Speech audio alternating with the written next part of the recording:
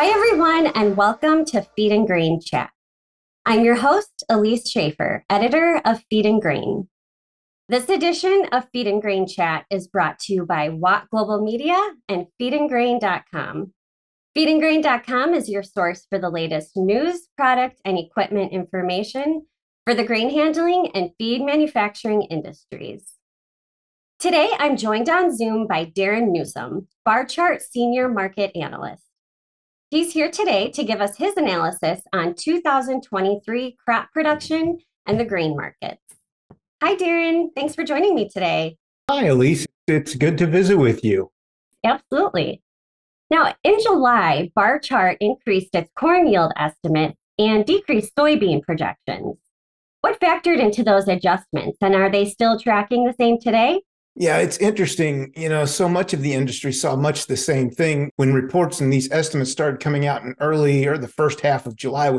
Much of the U.S. was still in a drought situation. We hadn't seen the full effects of the switch from La Nina to El Nino kick in yet. But as the month of July progressed and we got into August, so basically from midpoint of July through the midpoint of August, we've seen better rains across much of the plains and Midwest. And so, we actually saw the latest estimates from Barchart came out just under 178 bushels per acre in corn for a national average yield.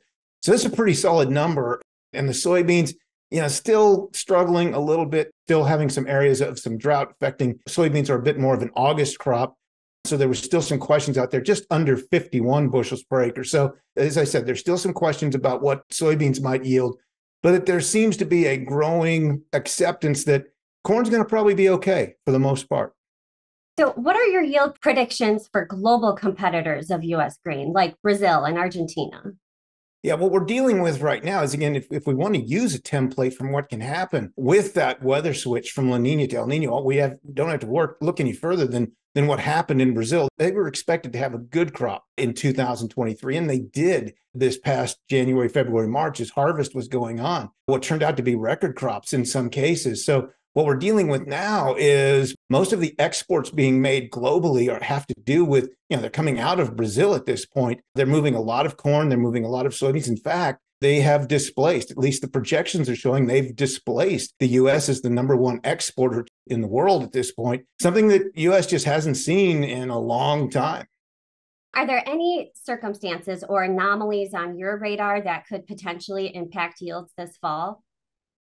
Yeah, as far as corn goes, I don't really see much of a change coming, as far as estimates and these sorts of things by the time we get to harvest. And I would not be surprised to see the combines start rolling over parts of the U.S. here in August. We're almost to harvest, so I don't look for a lot of changes. What could happen is we've seen it before. I think a couple of years ago, we saw a derecho move across the Midwest where it just knocked a lot of the crop in Iowa flat. So we have to be careful of those sorts of anomalies. As far as soybeans, as I said earlier, they're still up in the air. There's still a great deal of question about what production could be for U.S. soybeans. If the weather forecasts turn out to be right and we see a very hot and dry into August, I think that could continue to take some of the yield potential off the 2023 U.S. soybean crop. So, what kind of implications does your analysis have for grain merchandisers and originators in the United States?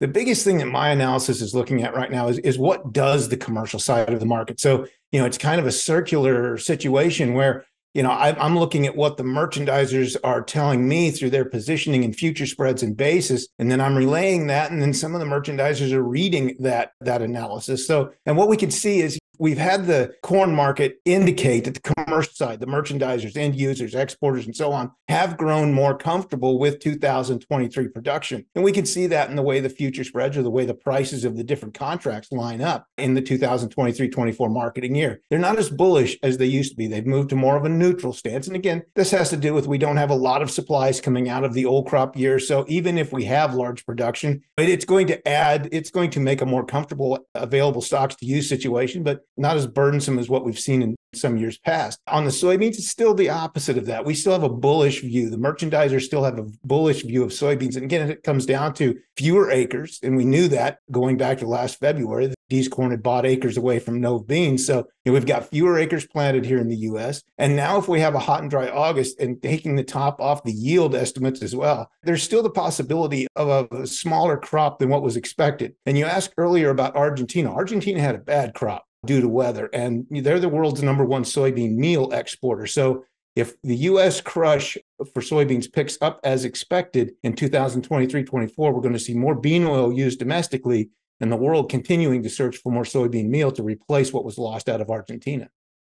Well, thank you so much for your analysis today, Darren. Well, I really appreciate you having me on, and I enjoyed our conversation.